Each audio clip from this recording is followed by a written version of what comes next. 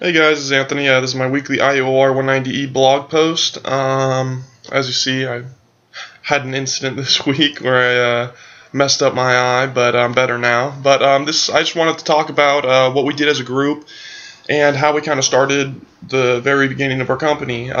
We met this Tuesday at Doe Library, the reserved a room there, and we really began to tried to start. We didn't know where to start from. I mean, the ideas weren't coming out right because we didn't know what to do. But we decided as a team that, of course, you can't take on Gartner as a whole. So what we're going to do is focus on one aspect of what they do and just do it better than them. And then hopefully we'll steal their customer base.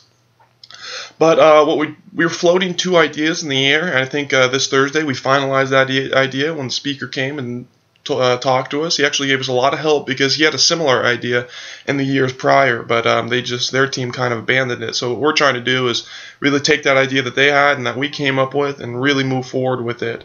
Probably the hardest part about that meeting was just the very beginning. We wrote a pros and cons list of what Gartner does well and what they don't do well, and we tried to attack their weaknesses as well as implement their strengths. And I thought it was very productive. Our team worked well together. Everybody was shooting out ideas and just really willing to help. So we're going to meet next week at Tuesday at the engineering library, and we'll see how it goes from there.